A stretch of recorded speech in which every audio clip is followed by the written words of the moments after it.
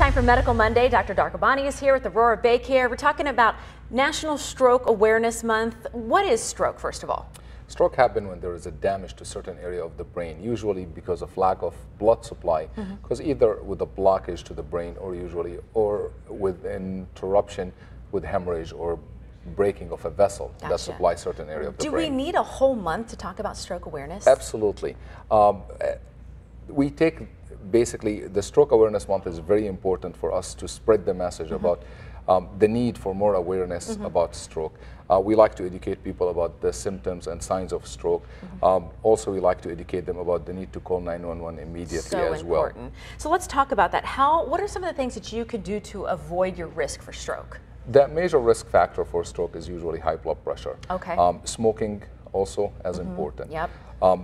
Improving quality of life and healthier lifestyle. Right, just the things we always think of, changing your diet, exercising more, those things are always going to help prevent it. Absolutely, that will definitely living a healthier lifestyle will reduce your risk of stroke. I never realized too, I was reading notes about this, 22 pounds just after the age of 18 can increase your risk of having a stroke. That will decrease your risk significantly. That's unbelievable. Okay, so what are some of the warning signs? I think these are really important too. What we would like to teach people about is we like to use the acronym FAST.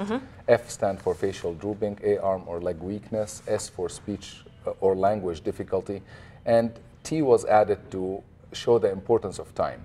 Time to call 911. So the things that are on our screen right now, like you said, the numbness or weakness, confusion or trouble speaking, seeing or walking, any of those things, when you notice that in someone, you should really become aware at that point. Absolutely, and you should call 911 immediately.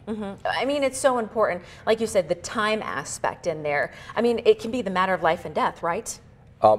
Every minute, 2 million cells in the brain will die. Wow. So if the patient arrived to the hospital in a really good time, we'll be able to do a lot of aggressive therapy nowadays, where patients have a better chance of having a better quality of life.